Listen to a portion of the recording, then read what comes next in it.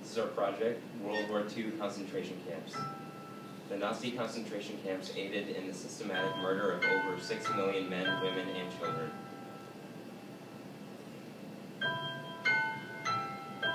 The years 1939 to 1942 began the creation of the concentration camp system. In 1938, SS authorities had begun to exploit concentration camp prisoners for labor. As Germany began to conquer much of Europe, the camps were used to impersonate and exterminate subsets of people deemed inferior. Also during this period, the German authorities constructed gas chambers to kill mass amounts of people at several concentration camps. Dachau.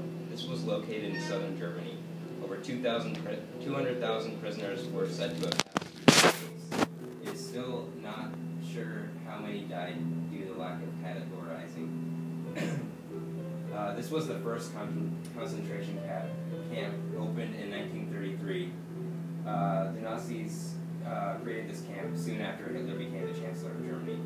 It was used for political prisoners and Jewish people and other people that were enemies of the Nazis. Auschwitz-Birkenau, located in southern Poland, 1.1 and 1.5 million people lost their lives in Auschwitz. It was opened in 1940.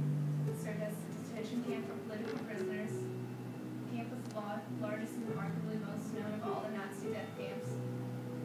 It was others besides Jews, such as gypsies and homosexuals, and Nazis were sent to their death.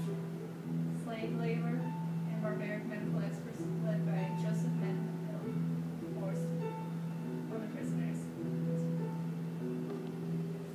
Bergen-Belsen. This camp was located near Hanover in northwest Germany. 35,000 prisoners died of starvation, overwork, and disease. It was mainly served as a holding camp. Served as a holding camp for Jewish prisoners.